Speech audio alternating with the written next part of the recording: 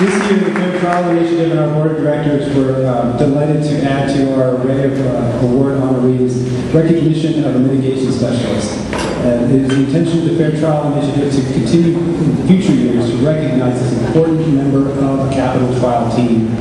To present tonight's first Mitigation Award, Diane Savage. Diane?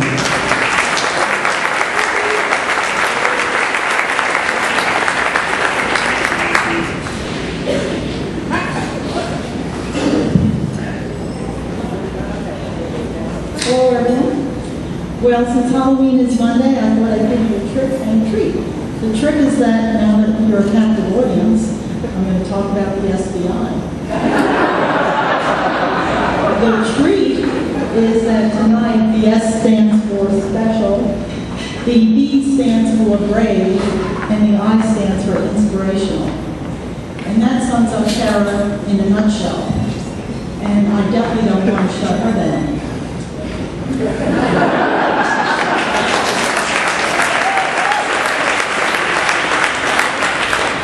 I met Kara over a decade ago. She was working at the Center for Death Penalty Mitigation. We became friends immediately and have celebrated many milestones together, both professionally and personally.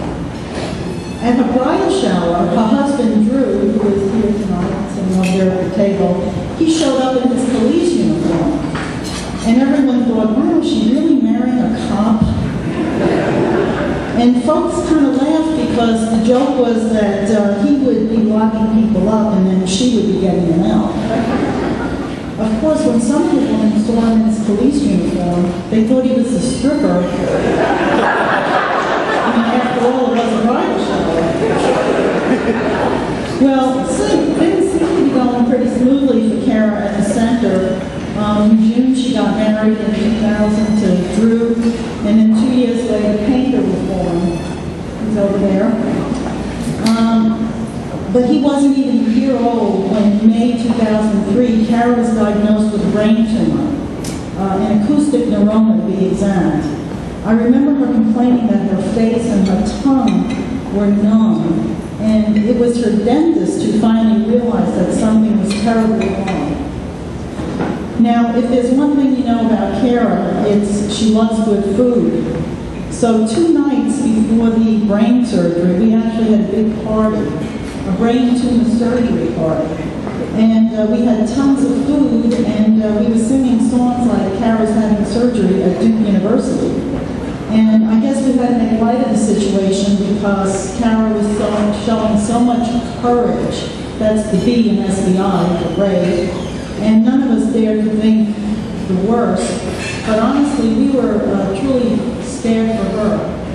Well, she had surgery at the end of June and was back to work September 1st. She managed to get through the surgery well, but she lost hearing in one ear, which of course comes in handy sometimes when she wants to shut you out or doesn't want to hear it.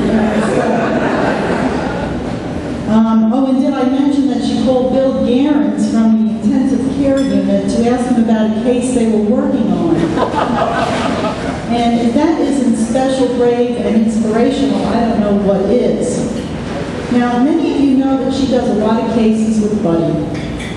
Well, she met Buddy in August 2003. She was recovering from the brain surgery.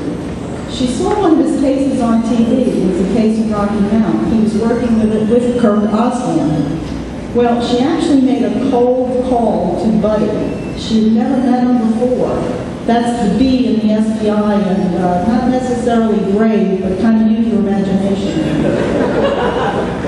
It was a convenience store killing, but she could tell from what she saw on TV that the case was compelling, and she thought it would be an interesting mitigation case to work on. And Buddy, to his credit, he wasn't dissuaded by the fact that she was recovering from the brain surgery and immediately put her on the case. And from the beginning, it was the start of a very successful team.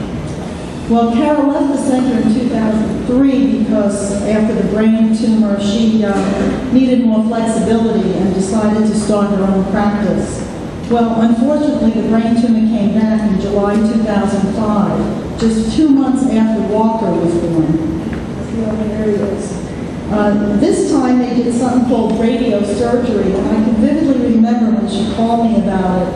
And it sounded like an excruciating procedure to go through, but the B in the SBI kept coming through, and yes, the I was quickly following. So what about the S? Well, Kara is certainly someone special.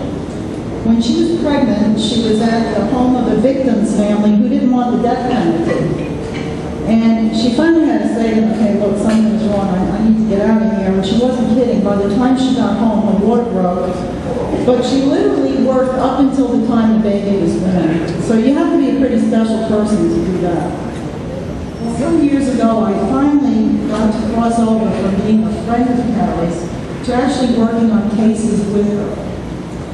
Firsthand, I saw how methodically she did her investigations, gathering information from clients and family members who dared not talk to anybody about the intimate secrets that only Kara could really uncover.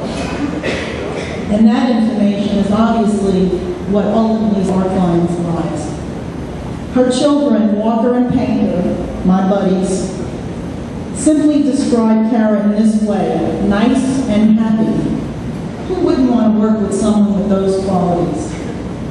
Well, from all the comments that people told me about Kara, it's clear that Kara has carried her social work training and experience to a new level doing mitigation work. I'm fortunate to be working with her again on a case that's going to trial in March. And as you all know, the weight of defending a death penalty case is only mitigated by the choice of the defense team.